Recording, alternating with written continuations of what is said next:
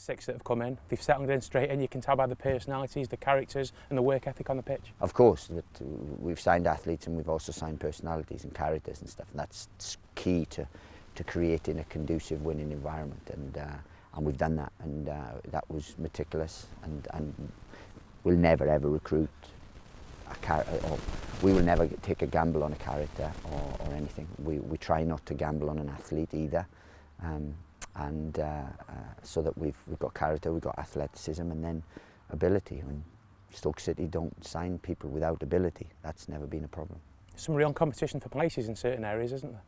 We won in every area, not certain ones. I mean, you look at the keepers there. There's 4 keepers because Joe Bursick has come back and done fantastically well.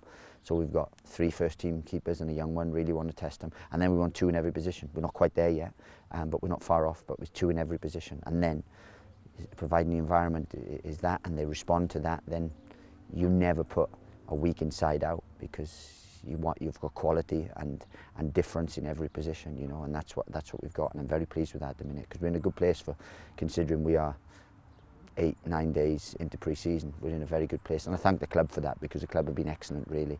They've backed me, and look, we haven't spent the money they've done in recent years, but we haven't needed to, because that money's been spent on good players, and now we've just added good players at a different cost, but it doesn't matter. If they're good players, they're good players. It's possibly harder to bring in free transfers given the amount of interest that they're going to obtain.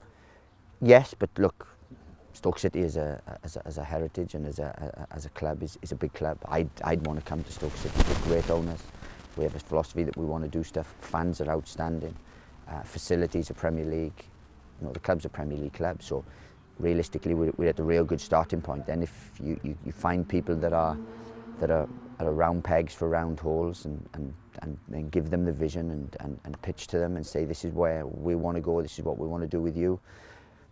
You know, everything comes together, and look, it's a club I'd want to play for this club. I really, really would.